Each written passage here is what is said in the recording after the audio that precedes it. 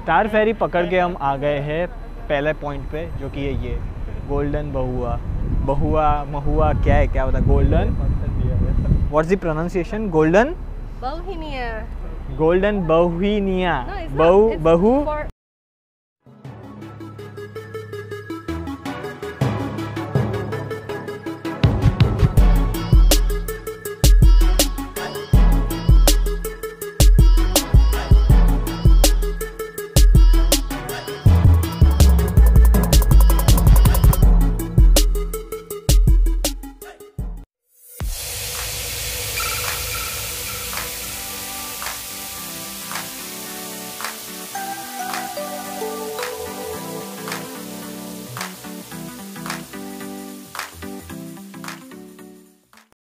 भैया रेडी हो गए हैं, कपड़े वपड़े अच्छे खासे एकदम टिप टॉप हो गए हैं।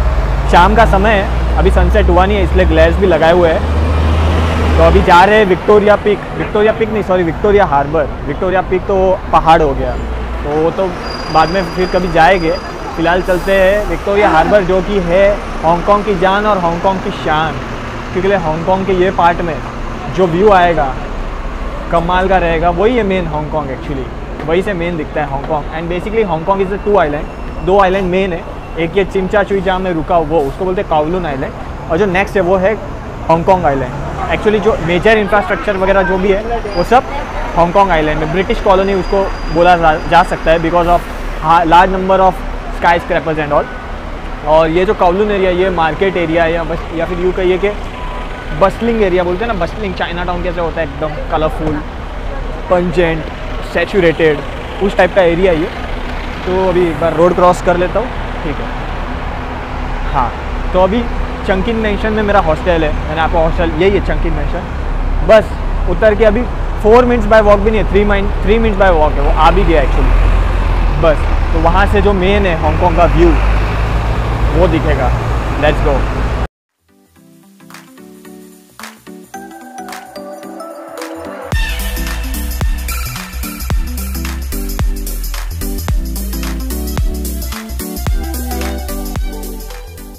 ऐसा है कि यहाँ पे रोड क्रॉस करने के लिए भी लाइन लगानी पड़ती है।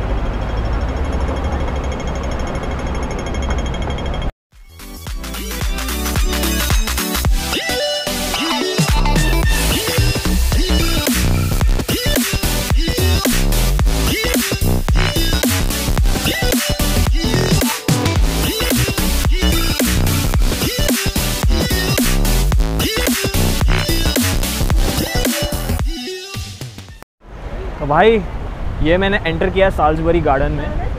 साल्सबरी गार्डन छोटा सा प्यारा सा गार्डन है, एक पार्क बोल सकते हैं। और वहाँ से जो लेक है उसके उस तरफ है, मतलब 2 आइलैंड के बीच में वो लेक है। ये है कावलून आइलैंड, वो है हांगकांग आइलैंड, ठीक है। तो अभी मैं आपको व्यू बताने जा रहा हूँ, जो कि बहुत कमाल का व्यू है।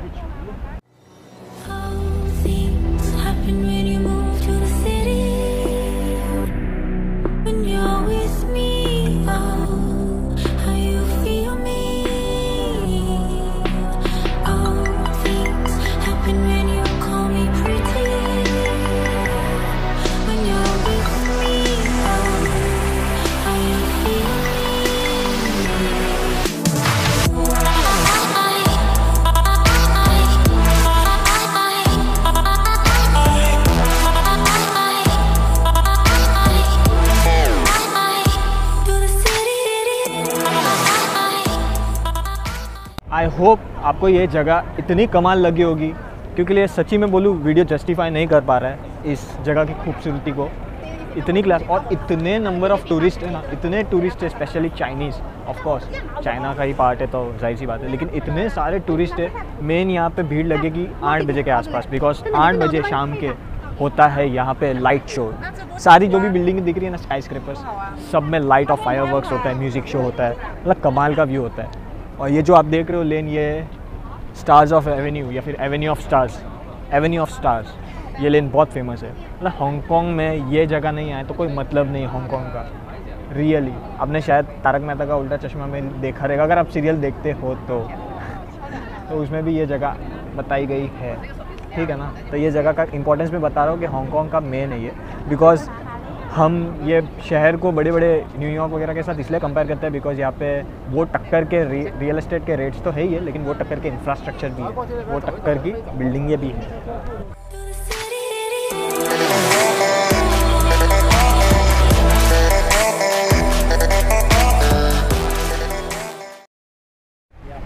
आठ बज गए, इनफैक्ट 8:03 हो गई, और पंगा ये है कि 3 मिनट की देरी भी अफोर्ड नहीं कर सकता बिकॉज 8 बजे यहाँ पे सिम्फनी लाइट शो होता है विक्टोरिया हार्बर पे।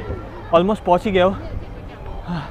म्यूज़िक एंड लाइट शो होता है, जो भी आपने अभी देखा पूरा विक्टोरिया हार्बर, जो शाम जो रंगीन का माहौल था, अभी रात में तो उससे ज़्यादा बेहतरीन भीड़ भाड़ वाला और एकदम ज़ोरदार होता है। थोड़ा सा लेट हो गया एक्चुअली। म्यूज़िक की तो आवाज़ आपको आ रही रहेगी। अभी देखिए किस टाइप का शो देखने वाले हैं आप, अब आएगा आपको मज़ा।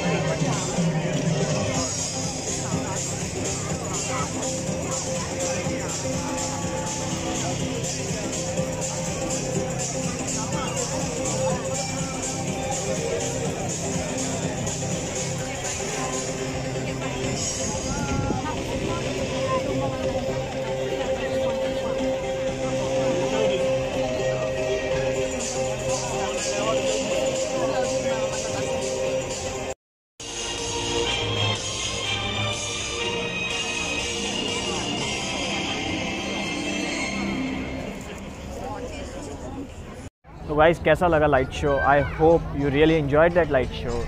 एंड अभी बस वो लाइट शो हो गया ख़त्म। 10 मिनट्स का ही रहता है, कोई ज़्यादा दम नहीं है, मतलब ऑफ कोर्स दम है बट टाइमिंग के हिसाब से बात करो तो सिर्फ 10 मिनट्स का, ये तो उस हिसाब से दम नहीं है। अभी जा रहा हूँ स्टार फेरी टर्मिनल के यहाँ पे, फेरी पकड़ूँगा उस तरफ, यानी कि हांगकांग आइलैंड में जाऊँगा। वहाँ देखता हूँ क्या अजीबो गरीब या फिर बोले ना क्या बेहतरीन नज़ारे देखने मिल सकते हैं, specially night. Let's see.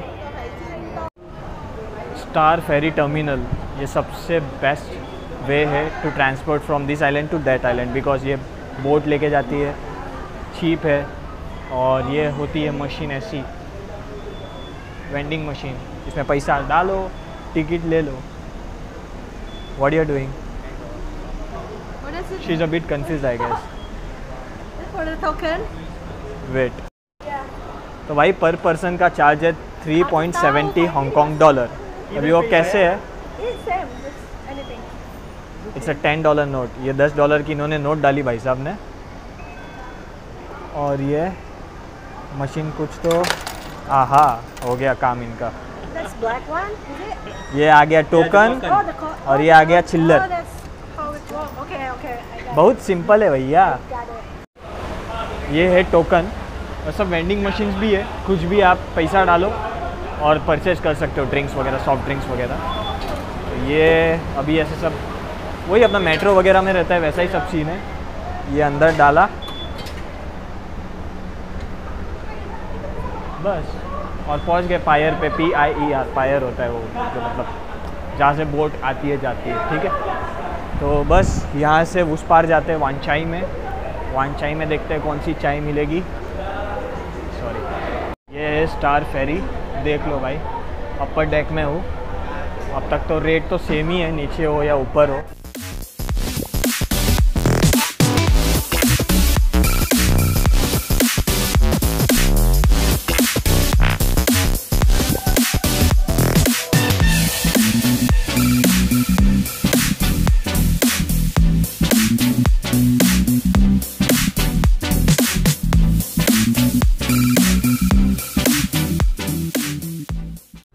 Star फेरी पकड़ के हम आ गए हैं पहले पॉइंट पे, जो कि है ये गोल्डन बहुआ क्या है, क्या होता है गोल्डन?